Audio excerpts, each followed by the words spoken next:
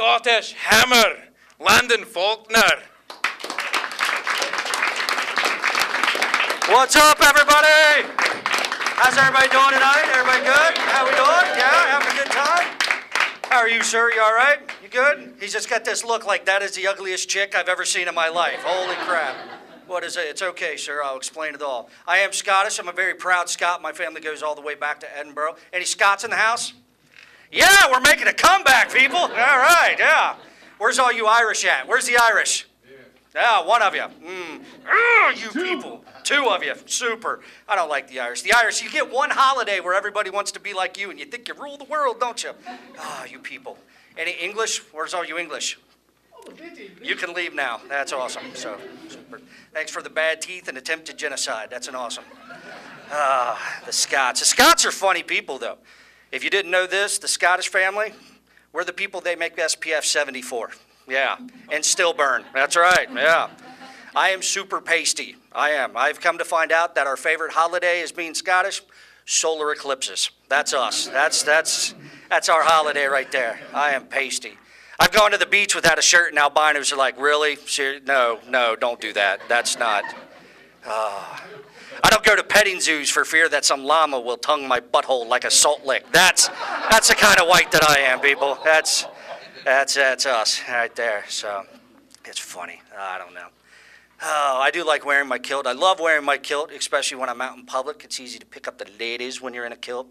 Great pick. It is, because you just walk up and you're like, hey, you can look under mine if I can look under yours. How about that? See, he's with me. He's going to buy one tomorrow. That's that, and you can always give him the old, all right, ladies, who wants to ring the bell? Bong, bong. No? All right, I don't care. Oh, man. I just got out of a relationship, horrible relationship. It was actually kind of weird. We broke up because, she was kind of hairy. Well, she wasn't like, she wasn't like Sasquatch hair. She was just covered in that, like, woman blonde fur that you all have. She has one of them little happy trails. You all call them your little treasure trail. It looked like the Appalachian Trail, that kind of hair. Started right below her Adam's apple and went down. It was horrible. And, don't judge. She had soft hands. And she was like to that hairy point. Like, she was so hairy that when she went to the bathroom, she didn't wipe. She had to comb. That kind of hairy, you know. So it was, yeah. We broke up after the third guy threw red paint on her. First murder! First! That's a PETA joke right there. You got to Google that later. It'll be funny. I don't know. Being Scots funny. I drink too much. That's a horrible curse, being Celtic, that we drink way too much.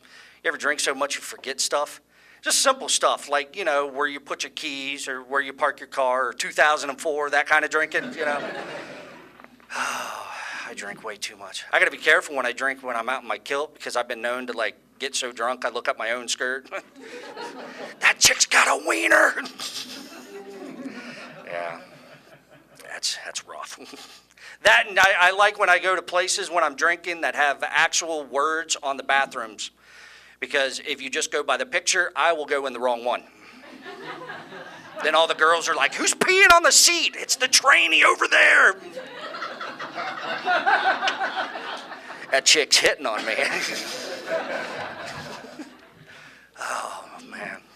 I got a DUI last year. That was weird. Let me give you a piece of advice. If you plan on getting a DUI at some point, step one should be never start a DUI by knocking on the cop's window. That's the way, that's rule. You should never start a DUI.